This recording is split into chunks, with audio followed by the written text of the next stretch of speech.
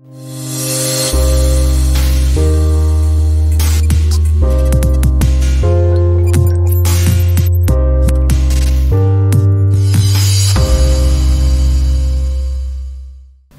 what's up, y'all? Blue Suit Reviews, another video. If you haven't seen my maintenance video, please go check out my maintenance video. I kind of just brushed the surface on some of the stuff that you should do to keep your car running properly over time, preventative maintenance tips, stuff like that. And I thought it was fitting that if I did a maintenance video that you should join me on the first oil change that I'm doing for Hellcat. First thing that I do before I start an oil change is set your parking brake and do what I do, and that's I use vehicle chocks. Jack stand. I only jack up one side of the car just to get enough space to get under there and take the splash guard down, and just so I have enough room to maneuver around. It's probably a good idea to make sure your hood is open before you jack it up. That's something I forgot to do. But during this process, I take the oil filler cap off, and if you notice, my filler cap has been painted to match all of the rest of the caps that are in my engine bay. But normally this oil filler cap has the correct weight that you're supposed to put in your engine. Since I painted mine, even though I memorized what oil weight and type goes into the car itself, I actually will still consult the user manual, like I talked about in my other video, to make sure that I'm putting the correct weight. Another thing that I do before I let any oil out is I take the dipstick out and I make sure the dipstick is cleaned off. And I actually also, when I take the dipstick out, I want to take a look at the oil to make sure that, to at least see like how clean the oil is it dirty. My oil looks fairly clean, but I drive my car really hard, and I've had the car for almost 6 months now.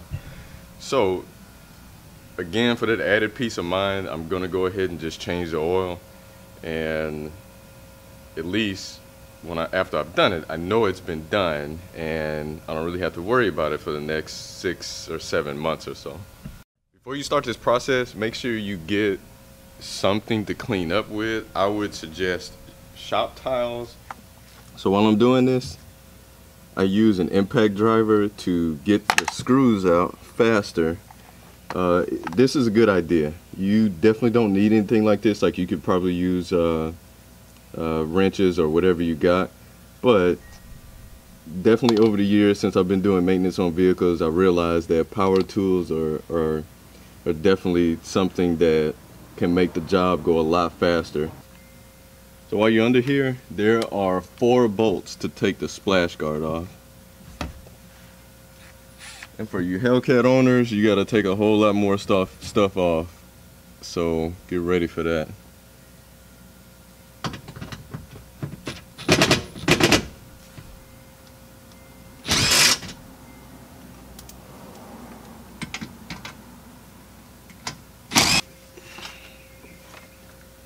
While I'm working, I put all of my screws in a basket. So you can basically use anything. Like, this is something I stole, I think, from my son's arts and crafts. They're not using it, so now I am. For you Hellcat owners, you take off the 4 screws that hold the pan on, or hold the splash guard on, and then this extended front splash guard piece. Grab a plastic retaining clip tool, and there are some retaining clips that are on the back of the guard that also have to be removed. It looks like there's 4 of them. I hope it's only 4. No, there's more than 4. There's another one here. Something I forgot to do is before you start trying to take the oil out, go ahead and run the car. If you haven't been driving it, warm the oil up so that it flows out faster. And now that I got these all out, so this is what the Hellcat owners have to do. So this piece right here in the back is the rear splash guard, and actually covers the oil filter and the drain plug, the oil drain plug. This piece in the front is the radiator splash guard. It's a radiator, intercooler, and oil cooler splash guard. And this covers the oil cooler drain plug. So you got to take that front piece off. It has 1, 2, 3, 4, 5 screws that go across the front. It also has 9 plastic retaining clips. It's got three that go in there, 3 that go in each one of those humps, and then 3 that go in there. If you're thinking about purchasing a Hellcat and you want to do your own maintenance, just keep in mind that there's some extra steps that you gotta do that your SXT, your RT, and your SRT folks, or your Scat Pack folks, don't have to do. So if you want the supercharger, you gotta do supercharger work.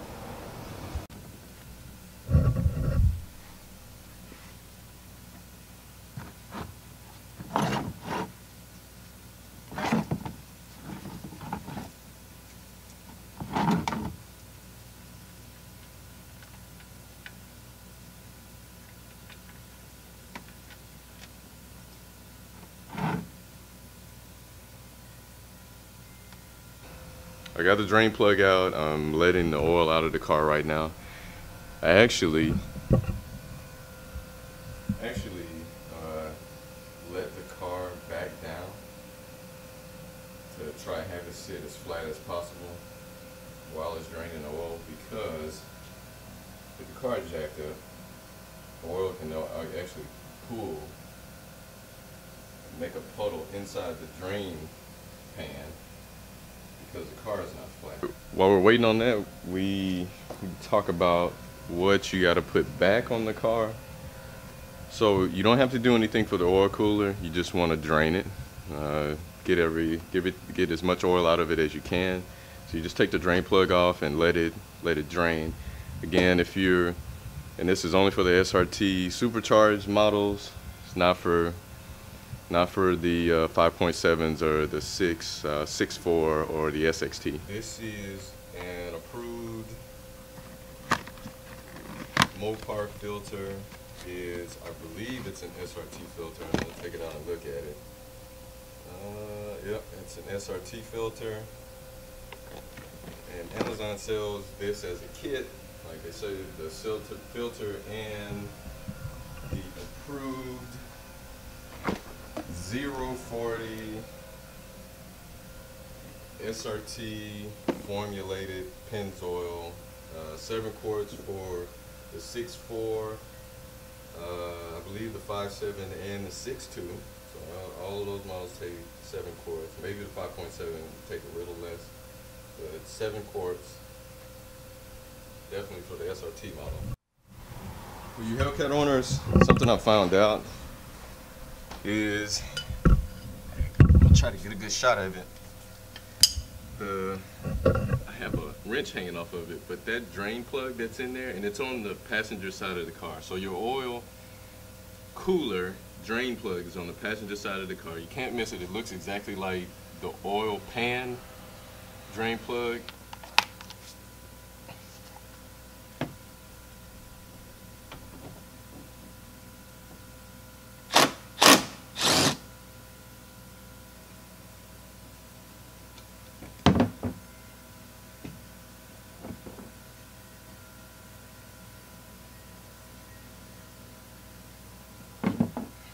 So I actually ended up using my impact wrench, or my impact driver.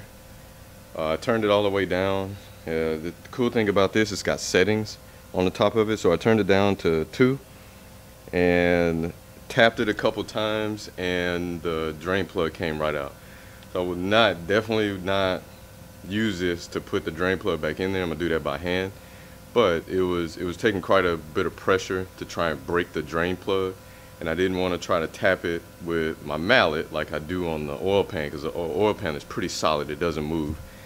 I didn't want to tap it with the rubber mallet, so some precision torque did the job for me. Alright, so I'm about to put the oil cooler drain plug back in. That's that guy right there. It's a pretty big drain plug. I don't know why it's so big. And something I've learned over the years, that when you're putting these plugs back, take a little bit of fresh oil. I don't know if you can see in the view, I'm dipping my finger in a bottle of the new oil. Take some fresh oil and kind of run it around the grommet, the rubber grommet that's around the head of this bolt. And then insert that into the line, screw it in by hand. And the head of the bolt is a 15mm wrench, or the size 15mm. Screw that in by hand. Let's see. Shop towels. See, this is why the shop towels come in handy. Grab shop towel. Dry the oil off that you just put on your hand. Take 15mm wrench. Tighten. And take your adjustable wrench. Hold the line and snug. So don't want to really torque on it, just kind of snug it up there. Alright, so I'm about to put the oil filter back on, and there's a couple things that I've learned that you should do to it. One thing, I'm gonna try to do this one hand. One thing I've learned is that you should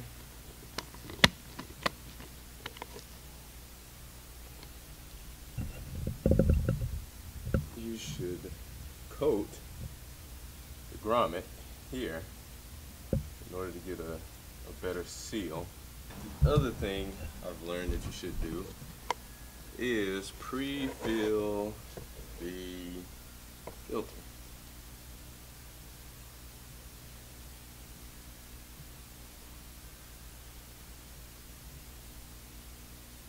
Just ran out.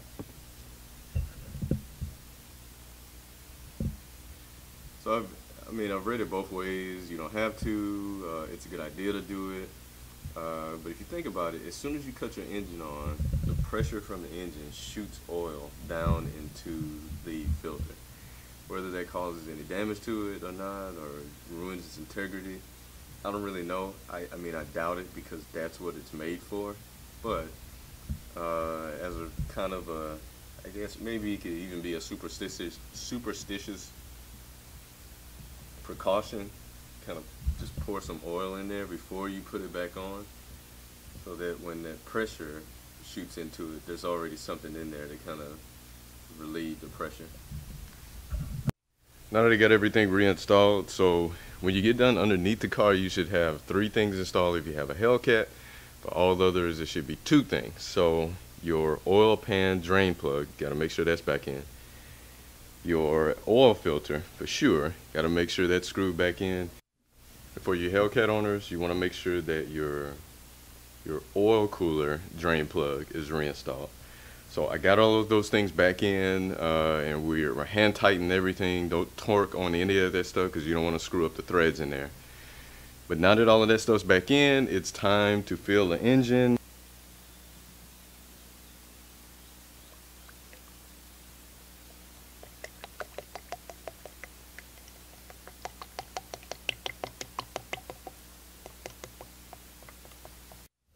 Alright, so while I was putting the splash guards back underneath the car, I noticed that one of these plastic grommets was missing. So I came to my grommet kit, and this is something you can purchase on Amazon.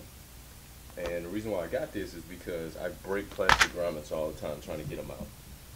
So I went to my kit and I found a grommet that looks exactly like the one that is missing, and I'm gonna put this back in its place. Before you put the splash guards back underneath the car, it's probably a good idea to start the car after you got all the fluids back in to make sure that you have no leaks.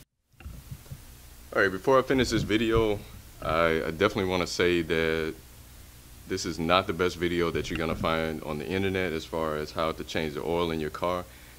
There's most definitely, for sure, better ones out there, some of which I've seen myself. I did watch a couple videos before I changed the oil in the Hellcat because I wasn't familiar with the oil cooler and how to get that drained or even how to get to it. And I did find quite a few videos that show you exactly how to get to it.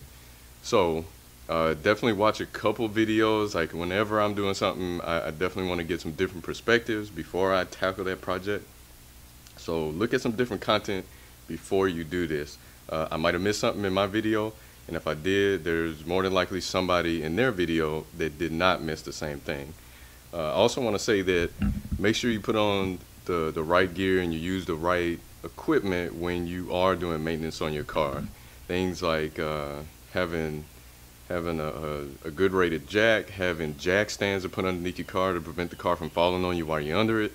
You definitely want to make sure, or at least an added precaution is you want to have wheel chocks, which is something that I use definitely from my days in maintenance on aircraft. You never do anything to an aircraft before chalking it and grounding it. So make sure you have the right equipment. You want to wear gloves before you do an oil change, and eyewear, even though I wear glasses.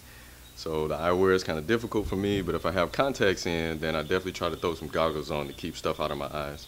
You don't want to get oil in your eyes. It hurts a lot. Anyway, that's it for this video. I appreciate you tuning in. Hit the like button, share, subscribe. And if you want to see some different content, please check out my other videos. Blue Suit Reviews. Stay safe out there.